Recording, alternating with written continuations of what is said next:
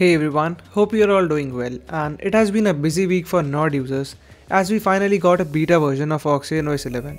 And while some of you installed it already, some were waiting for the full review.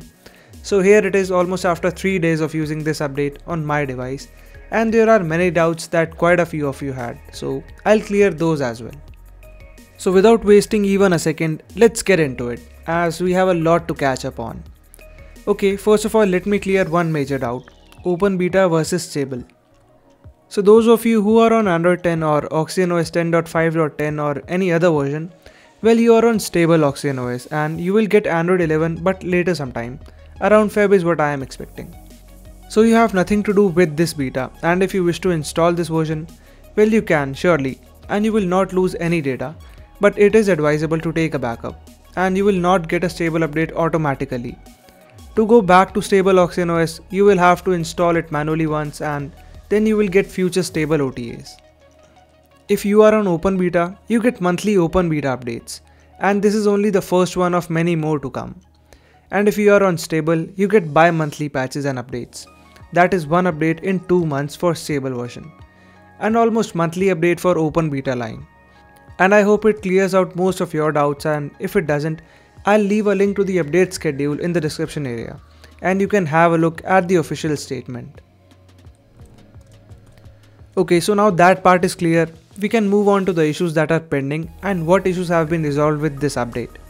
Starting off with the good part, and well, this version is quite stable overall, as we have seen buggy builds in past based on Android 10. And in my time with it, well, I did not find anything major as such that would stop me or create any major issues in using this device as my daily driver. But this is still a beta and it does have some issues, which I will get to in a second. Anyways, for what it's worth, you get most of the features from flagships like 8T on this OnePlus Nord. From Canvas AOD to the latest camera UI, most of it is there, and that's really a good thing to have. Talking about the Canvas AOD, well, it works fine for me all the time and it is different experience altogether. But it is buggy for many users and I got a few complaints regarding that, so it may or may not work for you at all. So keep that in mind, and as of now I haven't found a fix.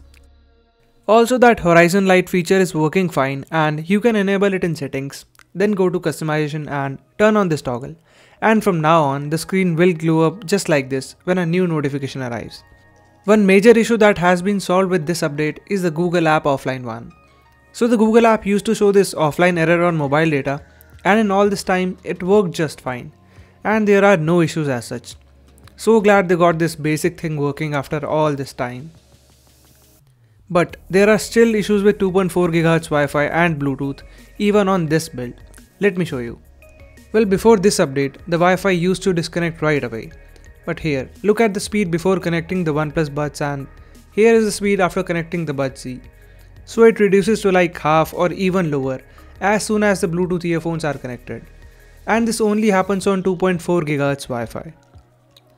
And as soon as I switch over to 5 GHz, well, it goes into God mode and everything works really well.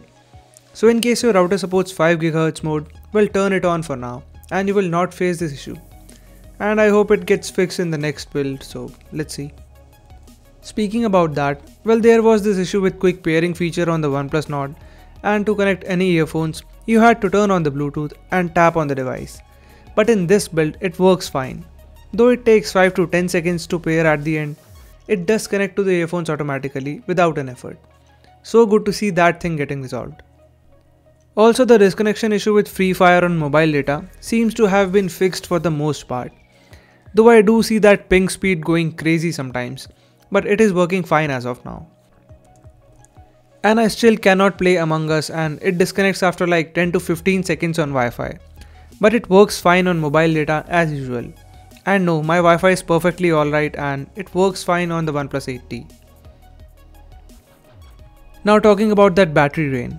Well, it has been quite good so far and I find it even better than what I had with the OS 10, both on light and heavy usage. And here are the stats. So day 1, I use my device only for calls and normal streaming and stuff.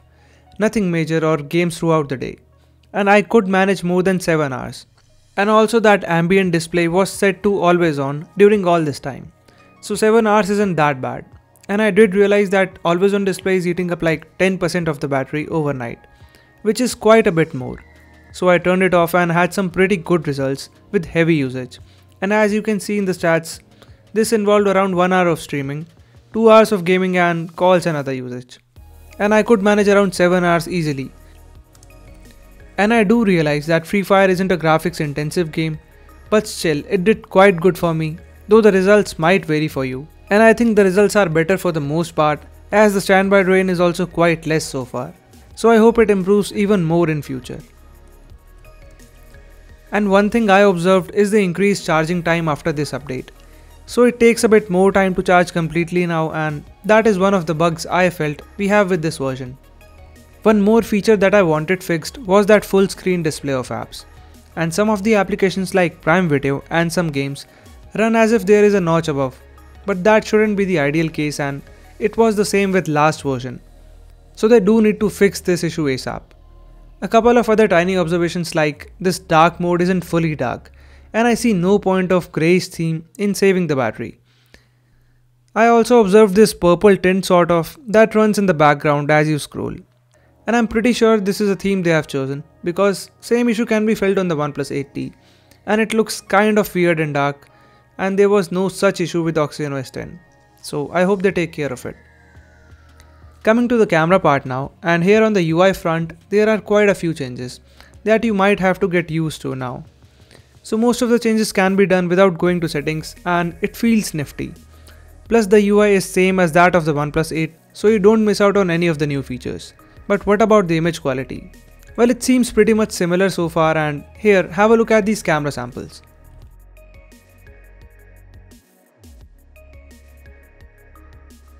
So the back camera takes some good quality shots in daylight, and the images have good details and color accuracy too is nice as usual. Though the edge detection on portrait mode seems kind of bad now, and you can use a Gcam mod to get better results, but we are not here for that, right? And I won't talk much about the other two cameras because they are as is. Similar was the case for that front facing camera, and it still overexposes images quite a bit in artificial lighting scenarios. So the images lack details and just look faded, as I've been complaining since day one. So here it falls apart again, and there is a solution for now, that is to use a Gcam mod. At least it results in somewhat sharper images, though it makes me look terrible, but still better than looking like a doll.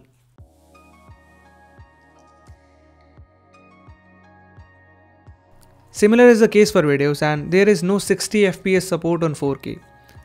Whereas the front facing camera has that. Weird choice, but okay. So the video mode is slightly tweaked and the results are more or less similar to what we had with Oxygen OS 10. So no major difference here. And if you were wondering whether you should upgrade to this version or not, well, if you are aiming for full stability with applications and all the features, you should wait for the stable update. And it will come as soon as the above mentioned issues are fixed. Until then, if you still wish to try out the new features and this changed UI, well, feel free to try it out as there are no major concerns with this one.